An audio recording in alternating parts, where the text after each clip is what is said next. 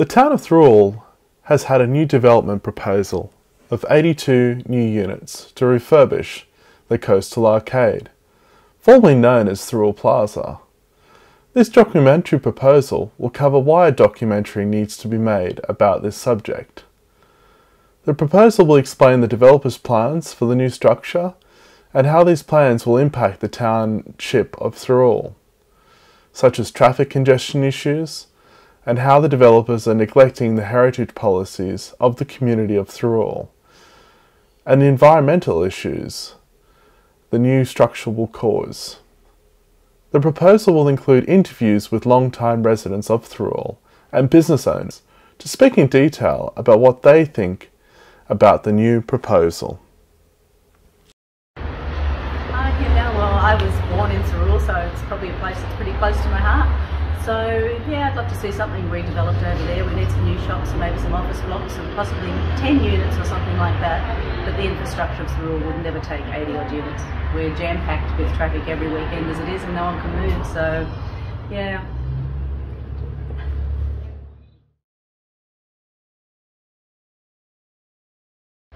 So what do you think about the proposed structure of 82 units? It's just far too big. Absolutely far too big for the amount of traffic, for the amount of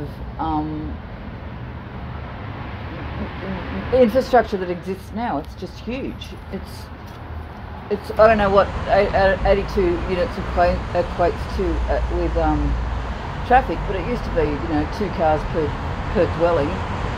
And I know they'll try to keep that as low as they can, but you can't stop people buying vehicles.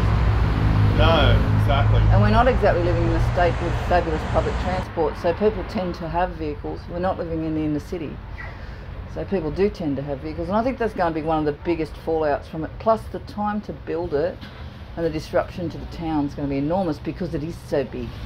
It's not small. And I think the most important thing for me is how big it is in front of the mountain in the middle of the town, and that it's going to cover the whole mountain, so that's our whole landscape of the town gone, which is what everyone likes about the place.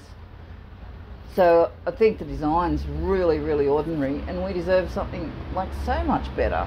Why can't we have something really fabulous? Do you think that it's going to cause a lot more problems for this area? It's already pretty congested.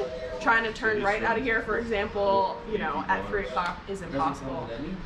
So I can't even imagine if there's more people who are trying to come in and out and get through here and whatnot. I just think it would just like clog up, the whole area of Thirroul, and then I think that would kind of deter people from coming up here or trying to drive here or something like that.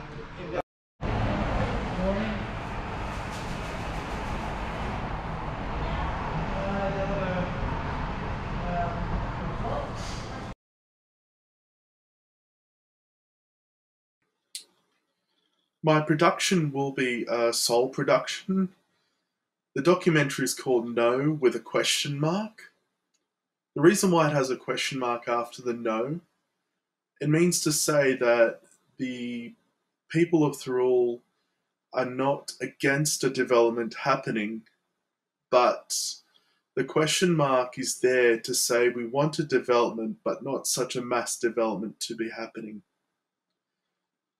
This part of my proposal also speaks about transportation, the camera logistics, and getting to the film location and the accessibility of the film locations.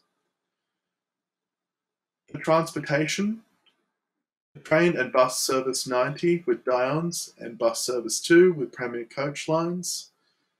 Stop outside of Thirroul Plaza.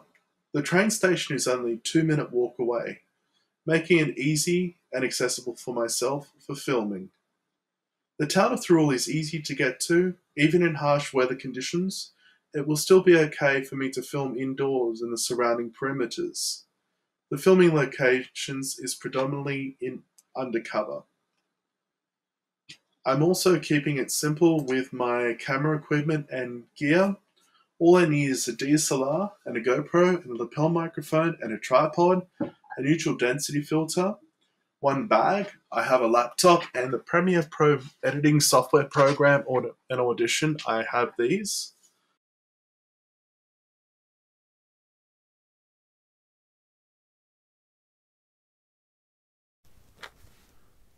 With a documentary like this and respecting class colleagues and their creative talents, I have decided to work on this documentary alone.